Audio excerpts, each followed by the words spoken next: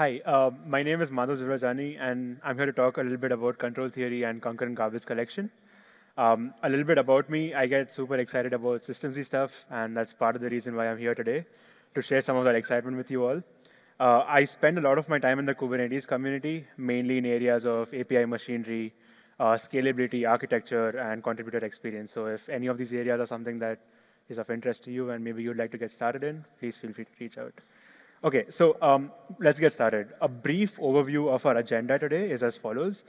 We'll do a quick introduction of what control theory is. Then we'll take a look at what a typical Go application looks like. Then we'll introduce ourselves to the component, which is the GC Pacer, which we will be diving deep into today. We'll look at what the GC Pacer looked like prior to Go 1.18. We'll look at how the redesign was done, why it was done, and some of the effects of this redesign and what you might see in your applications as well. We'll look at how this change affected a Kubernetes release, how it caused the release blocker, and what our learnings from it were.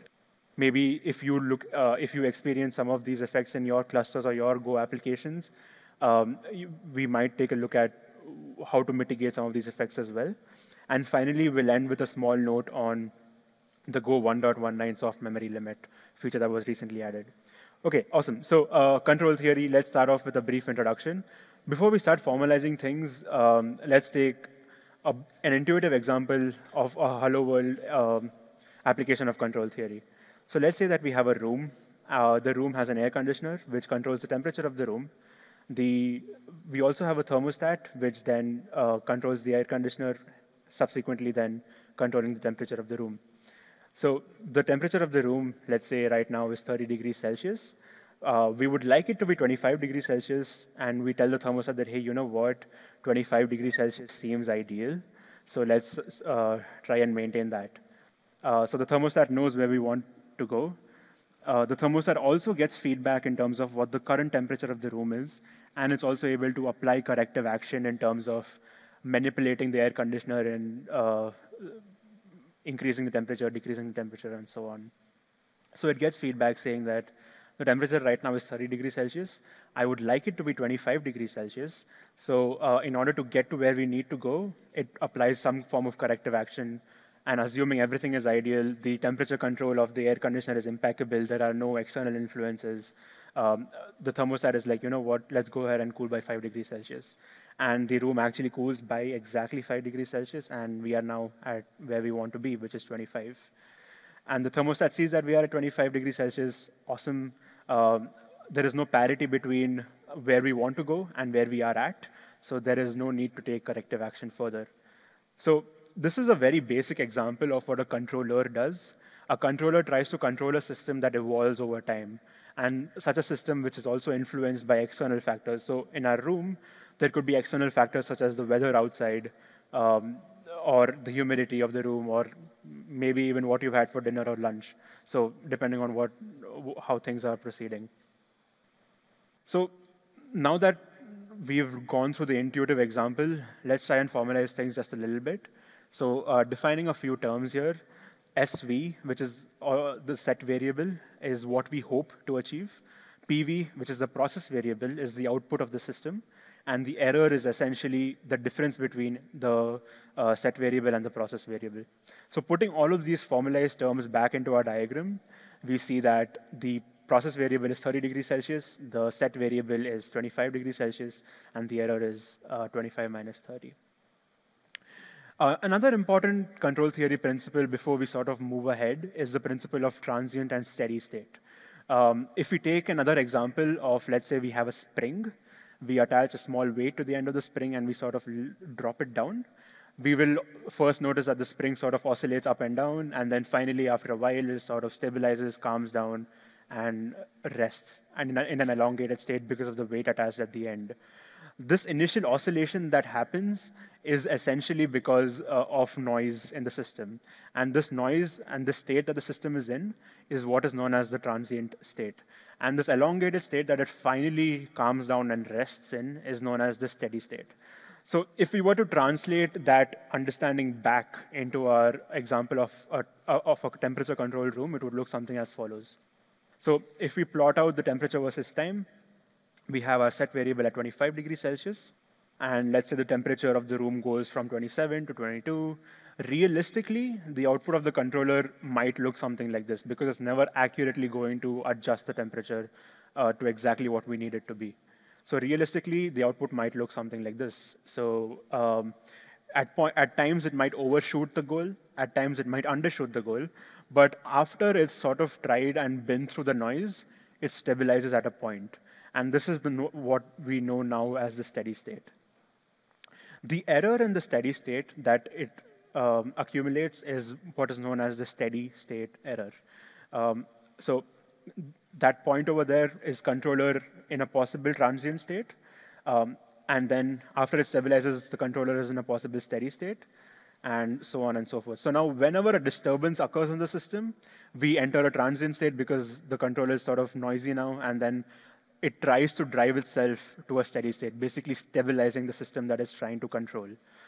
So all in all, the lifetime of a controller can be looked at as a series of steady states stringed together by a series of transient states. However, things aren't this ideal as we saw. What if the adjustment that we apply overshoots or undershoots the set variable? Can we take past experiences into account and adjust accordingly? Or in other words, can we compensate? Or for example, if we know that cooling by 3 degrees Celsius actually cools it by 3.5 degrees Celsius from our past experiences, can we take that into account somehow? Can we look at our current state and predict what the state is going to be in the future? To answer some of these questions, we introduce another set of controllers known as the PID controller, or the PID controller.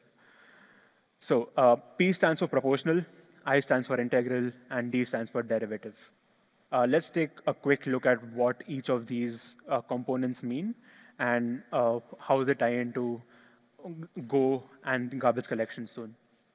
So P, proportional control, it adjusts proportional to the error that we saw. This is essentially the thermostat example that we saw. Advantages of using a P controller are that it's simple, it's easy to reason about, and we have minimal state to maintain. There are quite a few disadvantages, though. It's very prone to under and overshoot. The steady state error that we talked about practically never converges to 0 in a P controller. And finally, and most importantly, we have the problem of proportional droop. What proportional droop essentially means is the equation that we see of the graph over there, if the error term somehow becomes 0, that essentially means that the output of the controller is going to become 0. And if the error persists to be 0, it means that there is going to be no controller output. This is something that we don't ideally want because intuitively, an error of 0 indicates that everything is correct, everything is going good, which means that the output of the controller should be equal to the process variable, not 0. So in order to have a non-zero output, we need to deliberately introduce some error into our controllers just so that we can introduce like a non-zero output. And we'll talk a little bit more about this in detail very soon. So that's proportional droop. Then we have the integral controller, which is adjusts based on the error that has been in the past. That is, this takes into account previous experiences. The advantage is that with the help of an integral component, we can drive the steady state error to 0. And the disadvantage is that this is too prone to over and undershoot.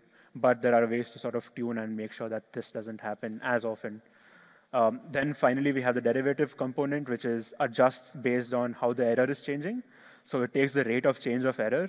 If we are at a point where the rate of change of error is negative, which means that the rate of change of error is actually reducing, can we maybe take that into account and make a corrective action anticipating what the future might look like at this point of time?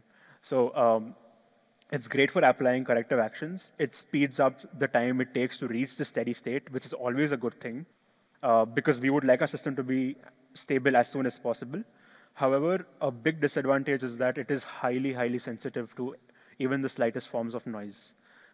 So we can now combine these different types of controllers and use the advantages of some and then use another to mitigate the disadvantages of another.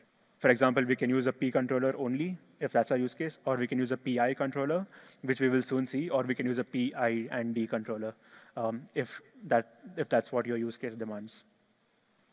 Okay, so now that we have like a brief overview of control theory for now, Let's take a look at what a typical Go application might look like, right? So let's say we have our application with a Go max procs value of 4. This essentially means that at any given point of time, we are going to have 4 running Go routines. So we have our 4 running Go routines. Each Go routine has its own stack. We have the heap memory and globals. Now, each running Go routine might allocate memory as well. This allocation might happen on the stack. This allocation might happen on the heap, or it can happen on both. Over a period of time, our application is going to accumulate garbage. And by garbage, I mean memory that is not used anymore and that is just taking up space. To sort of deal with this, we can do a few things. We can do manual memory management, which is what we do in programming languages like C. Or we can employ the help of a garbage collector, which is what Go does. So there are a few ways to do the garbage collection as well. One way to go about it would be to stop the application as a whole and then perform a garbage collection. So we stop all application Go routines and run our GC. We clean up the garbage, application resumes. Second way to go about it, because the previous way would take serious application latency hits, because we're essentially stopping the application as a whole for the entire duration of the garbage collection. The second way would be to do things concurrently. That is, what if we could run, if not the entire garbage collection cycle, at least parts of the garbage collection cycle concurrently with the application. So our application is running, we are doing garbage collection. Go does garbage collection this way. However, there is a very important factor to keep in mind here. While the garbage collection is occurring, we are also allocating memory. We are potentially also allocating memory at the same time. So while we are cleaning up garbage, we are also producing potential new future garbage to clean up as well. And this is the crux of the problem as to why Go does things the way that it does today, and the problem that we're going to deep dive into today.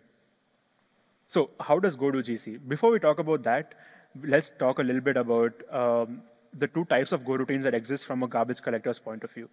The first type are something known as mutators. Mutators are essentially application Go routines, which are executing application logic, and in the process, maybe even allocating memory. The second type of Go routines are collectors, which are essentially Go routines executing garbage collection. Considering mutators and collectors will run together concurrently at some point, there is a fundamental trade-off that is involved here. So let's consider the following. We have some amount of total CPU usage that we have. In this total CPU usage, we have some amount being used by the mutators, which is our application, and some amount being used by the collectors, which is the garbage collection Go routines. Now, the trade-off involved here is that over a period of time, if our collectors use more and more CPU, it means that our application Go routines don't get as much CPU as it should have, which means our application latencies spike up. But on the other hand, since our garbage collection is aggressively and diligently doing work, our application memory footprint is also going to be low. So the trade-off involved here is between application latencies and application memory footprint. And the runtime provides us a knob to sort of tune this trade-off, which is essentially Go GC. So if we try and understand Go GC a little bit better, let's try and do that. So if HM is the size of the objects that were marked live at the end of a garbage collection cycle, and HG is the value to which we are willing to let the memory footprint grow before we start the next GC cycle, we can essentially calculate it. The HG is calculated as follows. It's calculated as a multiple of the live heap size. So Go GC essentially allows us to define how much memory we are willing to let our program use before we start a garbage collection cycle. So the default value of Go GC set by Go is 100. So if we plug 100 into that formula, we get HG to be twice of HM, which is basically, we would want our heap to grow twice before we start the next garbage collection cycle. And this is what the runtime documentation also defines for Go GC. So before we move any further, let's talk a little bit about the concept of mark assists. So taking a look at our application again, if our application is allocating memory, there might be instances where a Go routine might start aggressively allocating memory.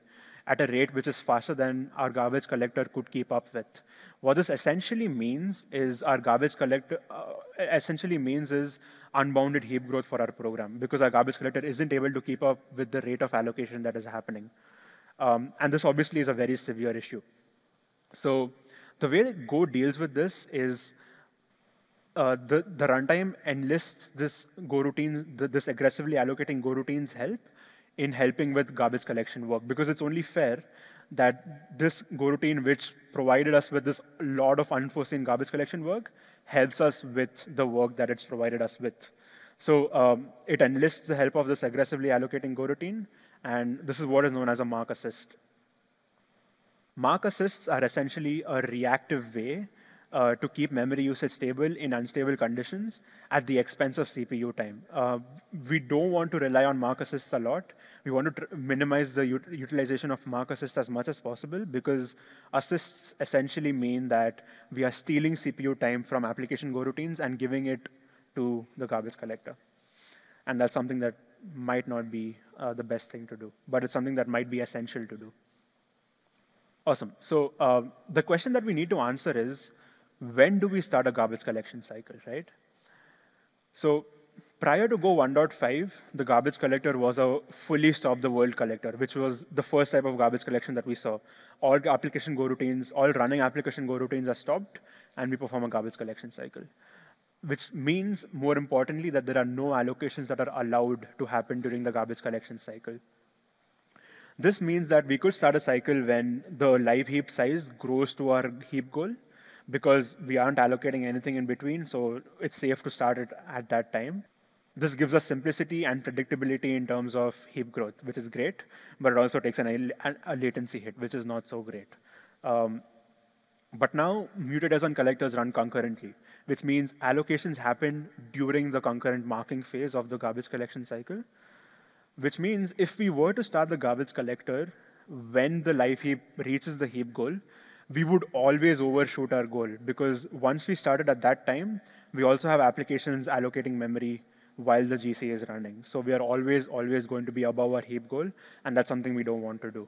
So how do we still respect that? We need to start early. We need to preemptively start our garbage collection cycle. But the question of early is how early, and that's exactly what the GC Pacer tries to answer. So the GC Pacer has two fundamental goals in mind. One is to maintain a target GC CPU utilization. Now, there are two facets to this first goal. The first facet being that if we overutilize CPU, means that we are starving application Go routines, so we don't want to do that. Now, if we underutilize CPU, which means we aren't doing as much GC work as we should have been, meaning that we aren't completing GC in a timely manner, meaning our memory footprint is going to be higher for a longer period of time, which is also something that we don't want. So we try and maintain a target GC CPU utilization. And the second goal is get the size of the live heap as close to the heap goal as possible. Now, these are two optimization goals that the GC Pacer tries to use as guidelines in order to answer the question, how early should we start a garbage collection cycle? So a note before we move ahead, it helps to think of the Pacer as a level triggered system as opposed to an edge triggered system. What this essentially means is the Pacer concerns itself with a macro view of the system and cares about the behavior that is aggregated over a period of time. It doesn't really associate itself with moment-to-moment individual allocations that happen in our Go programs. So instead, it expects the application to settle in some state, which is essentially the steady state. And all of the goals that the GC Pacer defines is for the steady state. OK, so the steady state of, we've mentioned steady state a few times, right? But the steady state is defined as follows. In each GC cycle, we expect, if we have constant allocation rate, which means our application is allocating, the rate of allocation in each GC cycle is roughly the same. If in each GC cycle, our heap size is roughly the same, and in each GC cycle, our heap composition is roughly the same. What I mean by heap composition is if the nature of objects and the size of objects is roughly the same in each GC cycle, it's essentially meaning our heap graph that we have roughly looks the same in each GC cycle. We have constant heap composition. And this is what the steady state entails currently. So let's start diving deep into the GC pacer. So the GC pacer prior to Go 1.18 is as follows. If we again look at the CPU utilization, right, and we talk about our first goal, which is target CPU utilization, we spend some time in background utilization, which is dedicated marking. We spend some time in application CPU usage. And initially, it was postulated that our target CPU utilization for the GC should be 25%, and our application CPU usage can be the remaining of it. However, due to a few issues that we will soon talk about, this 25% is extended now to 30%, to 5 more percent, which is essentially 30%. And this extra 5% is dedicated for mark assists. We will soon see why this is the case. But essentially, our background utilization target for the GC pacer prior to Go 1.18 is 30%. And we try to minimize, the runtime tries to minimize mark assists as much as possible. I say the runtime because this is a decision in which even the scheduler is involved. But we won't be touching on that today. Optimization goal 2 is get the size of the live heap as close to the heap goal as possible. We have multiple sources of GC work. We have the heap, we have the stack, and we have the globals as well. Stacks and globals are typically GC roots, which means that they have pointers pointing into the larger heap memory when we start scanning the heap graph. The previous pacer, that is prior to Go 1.18, did not take into account GC sources of work of stacks and globals. It only considered heap sources of work. And this was because it assumed that the other sources of work were negligible compared to the heap. And from a previous discussion, we now see that the HM over here is essentially the amount of heap memory that is marked live at the end of a GC cycle. So as I said, we only consider the heap source of work.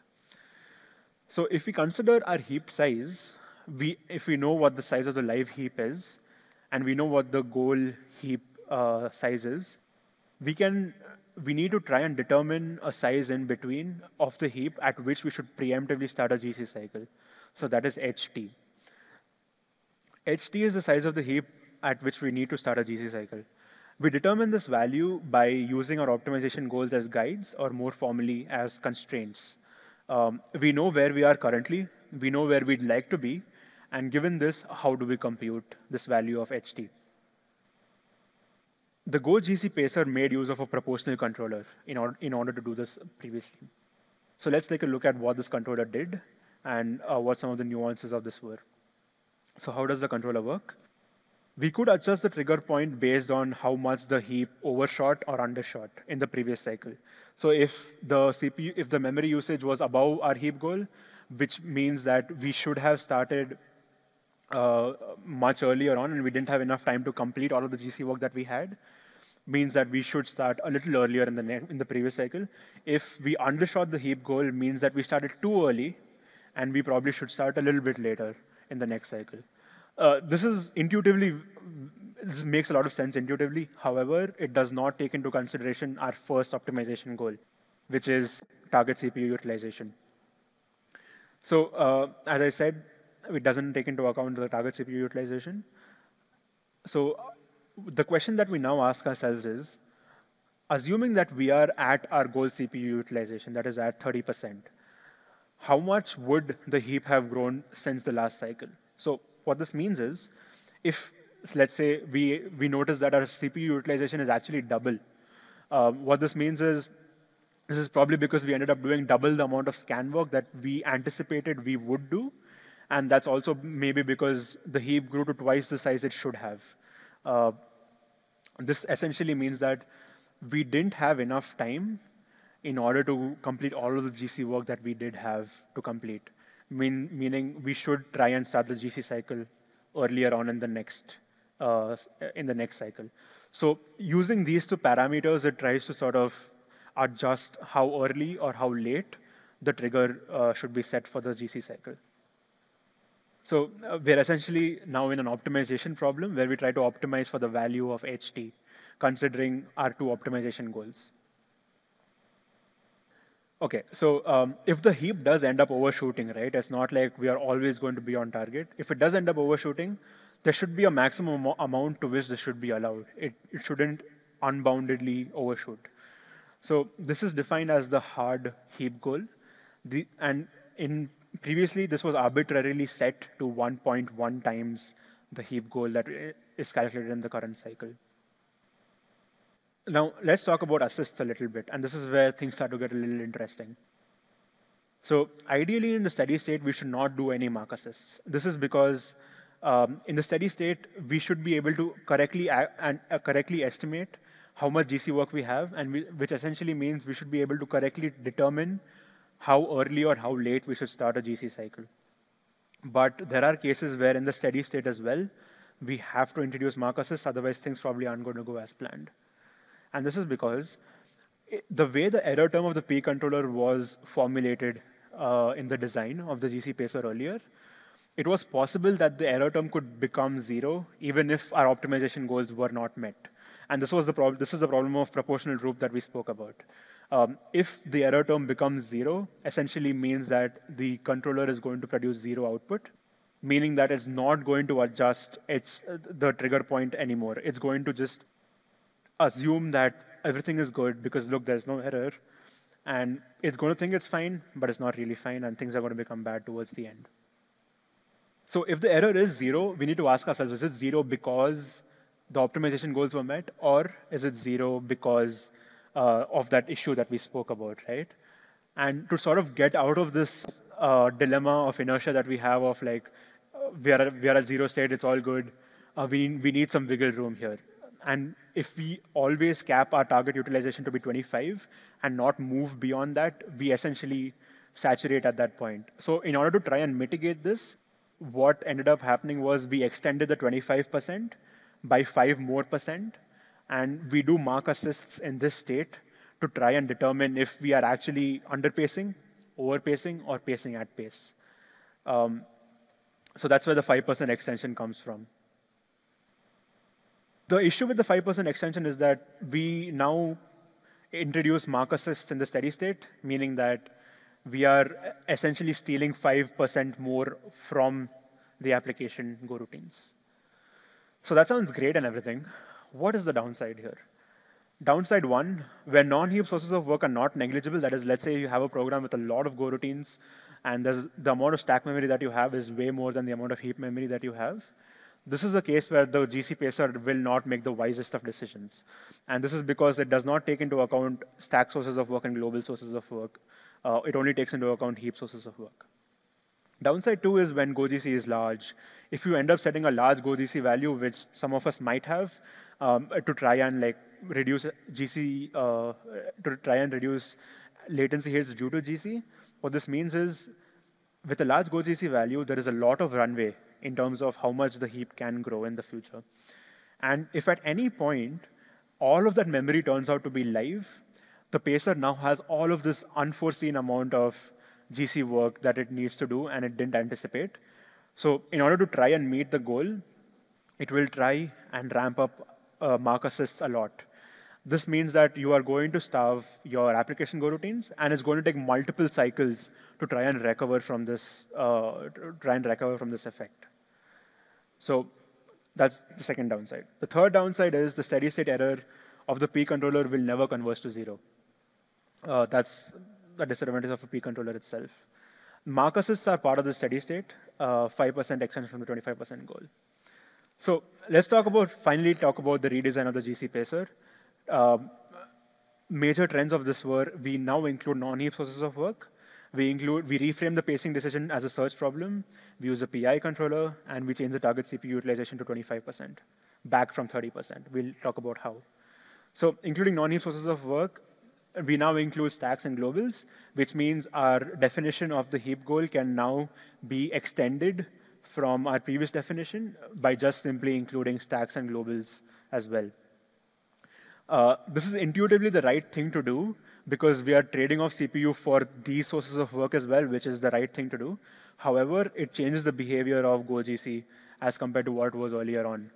What I mean by this is that the value of the heap goal is almost always going to be higher than what's calculated if we didn't include stacks and globals. And what this means is that each GC cycle, we are going to end up using more memory, and your application is going to end up using more memory after the change to go 1.18 if it has a significant amount of non-heap memory that is being used. So let's take a step back for a minute and lay the groundwork for what we're about to discuss next. So the GC pacer knows two notions of time. It knows the time taken to allocate after we trigger a GC cycle, and it knows the time taken to perform GC work. Ideally, the pacer needs to complete these two notions of time in the same amount relative to a wall clock, because by the time we are done allocating, we would also like to be done scanning, because at that point, we can perform things like sweeping up garbage, etc., etc. And this is the most ideal scenario. So in the steady state, the amount of GC work is roughly going to be constant because of how we defined our steady state. That is constant allocation rate, constant heap size. So the amount of GC work that we do have in the steady state is going to be roughly constant. So continuing from this, our application can spend time either doing work in itself, could be allocating to, or doing GC work. So these two notions of time could be thought of as bytes allocated or bytes scanned. Considering that bytes scanned is going to be roughly constant, the question that we asked earlier of how early do we need to start a GC cycle is essentially trying to figure out how many bytes have we allocated so far. So the byte scanned is going to be proportional to the bytes allocated. And the way that we represent that is BA is equal to some constant times the bytes allocated. And that constant we define as R henceforth. So the big idea behind the redesign is that this R acts as a conversion factor between these two notions of time. That is, if we know one of them, we can calculate the other and vice versa. Subsequently, we'd also like these two notions of time to complete at the same time, but also while maintaining target CPU utilization. So additionally, we also scale this value of R, taking into account what the target utilization is and what our current utilization is. The reason for doing this is that whenever we estimate a value of R, we would like that estimated value to be at target utilization, and we will soon see why that's the case. Now, if we know what our goal is, and we know somehow how many bytes are allocated in a GC cycle, we can reliably calculate when we should start a GC cycle. Because the only problem that we had was application was allocating while the GC was going on. So if we know what our goal is, and we know how many bytes are going to be allocated, we can probably track back from the goal and start the GC cycle at that point in order to try and figure out how early we need to go. So that essentially looks like this, HG minus R into the byte scan. R into the byte scan is essentially bytes allocated. So this is an estimate of how early we need to start. However, intuitively, the size of the live heap when we start the GC cycle will always be greater than or equal to the trigger size. It doesn't make sense for the trigger size to be greater than the live heap size. And substituting that back, we now have a condition rather than a predetermined trigger point as we did earlier. That is, earlier we were calculating what the trigger of the heap should be, but now we have a condition that encapsulates both our optimization goals. So we now have a search space as follows. We have our A, which is our live heap size, which is always greater than or equal to that term. And somewhere in this search space lies our trigger point that we need to search for over here. We know what the value of the heap goal is. We know how many bytes we've scanned. The only thing remaining is calculating and estimating R. We now need to search for R in this search space, which now encapsulates both of our optimization goals, which essentially means we've converted our problem of pacing from an optimization problem to a search problem. Okay, so how do we calculate GC over a GC cycle, right? We use, how do we calculate R over a GC cycle? We use R to estimate the bytes allocated. But let's try and see if we can reverse engineer that a little bit in order to get an estimate of what R itself might look like.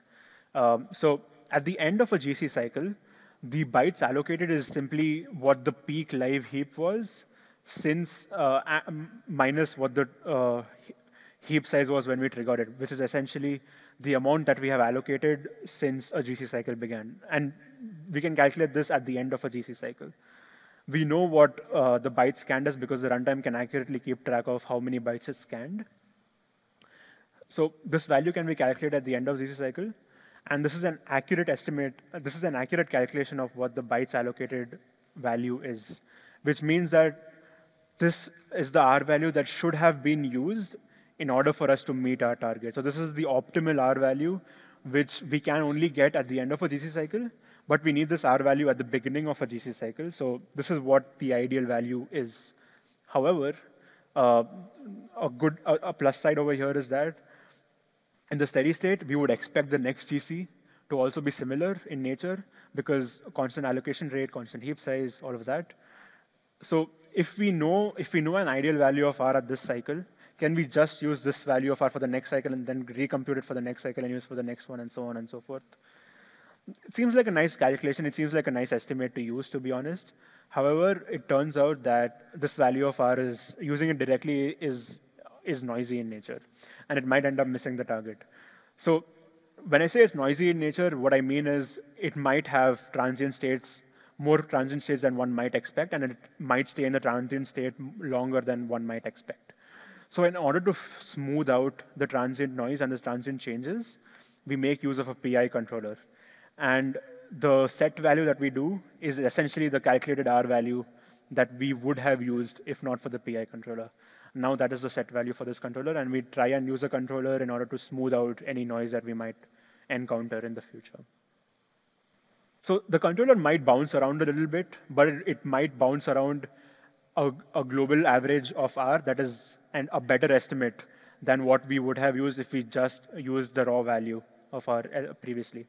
What this looks like is as follows. If we enable the Go Debug GC pacer trace option, this gives us a bunch of pacer debugging information, one such piece of information being the R value itself.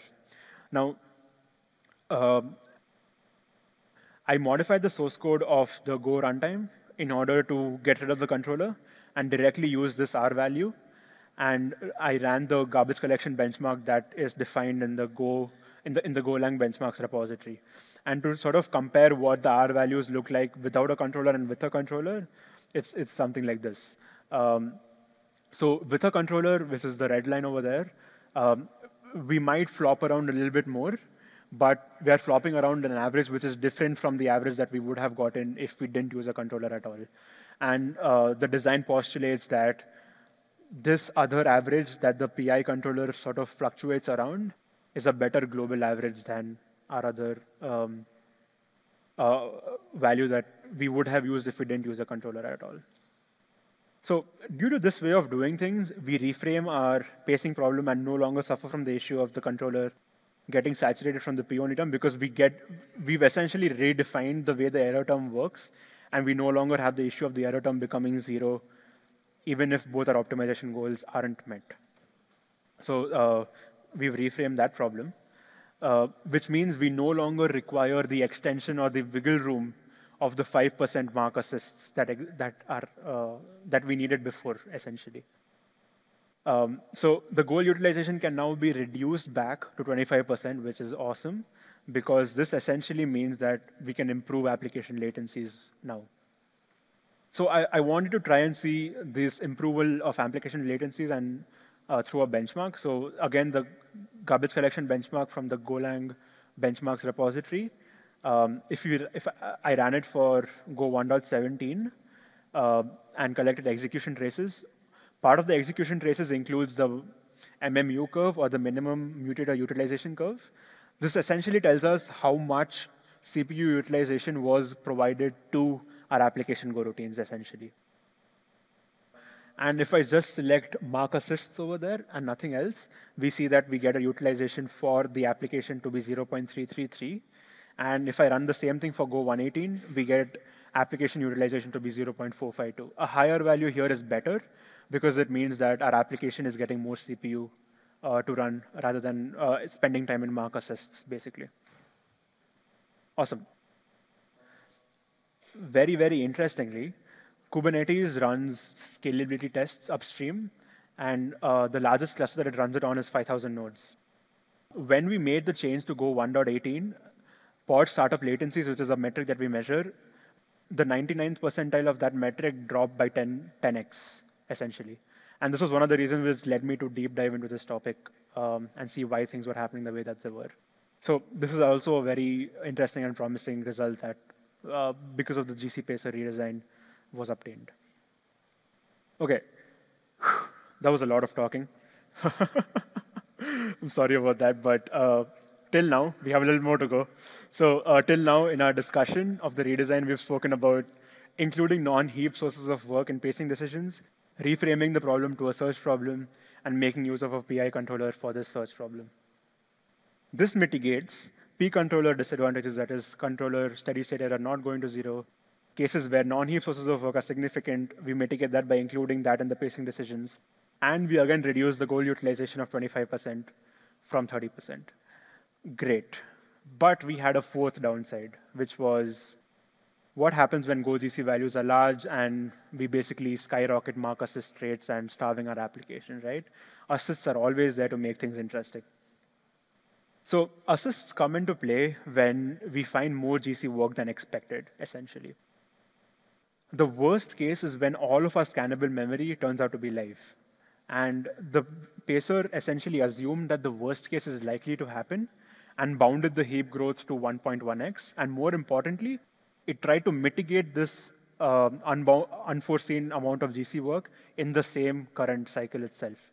What this means is if it had some amount of unforeseen GC work, it tried to ramp up assists in order to complete that work by the time the cycle ended.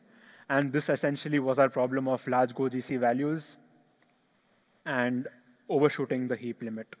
If we have large GoGC values, we have a larger runway, and we don't do things the way that we might want to do, and hence we starve the application Go routines, taking multiple cycles to recover. The interesting thing to note here is that if we have all of this unforeseen live memory now, right, the next GC cycle is going to use this much live memory anyway.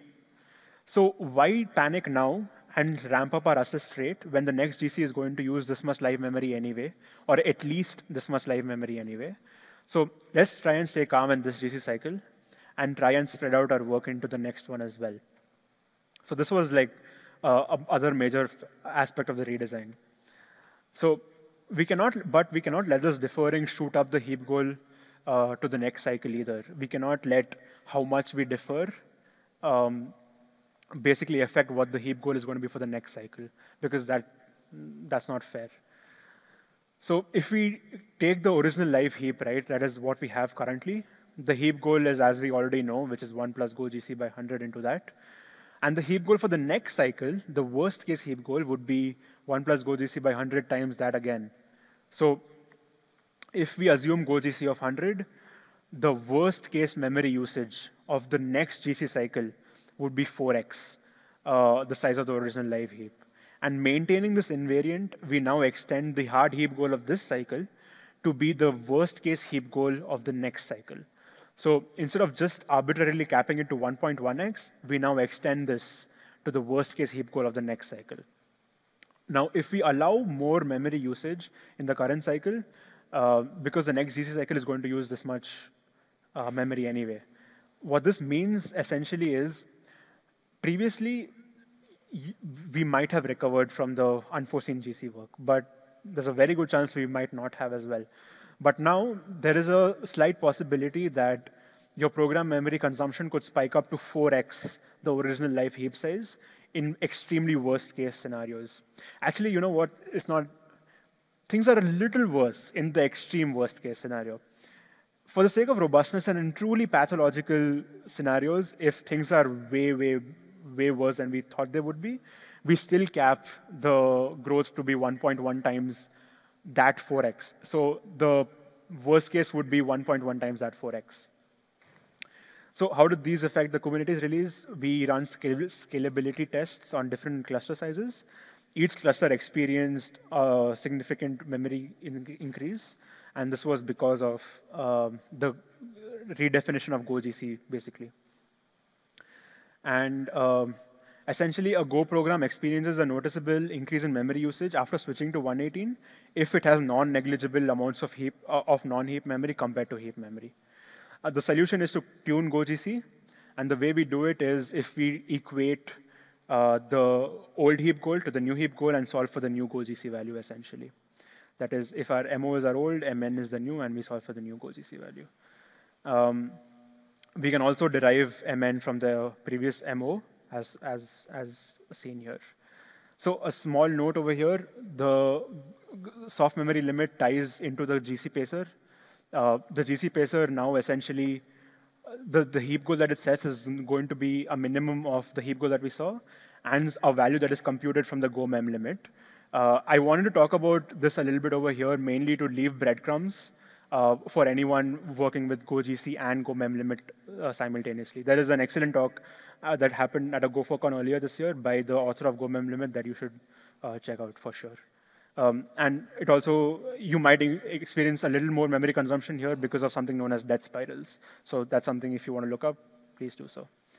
And these are a few references that I found incredibly helpful. There's a lot of references, which might be a good thing or a bad thing, depending on how you look at it. But yeah, thank you so much for listening, and I hope you have a great rest of the conference.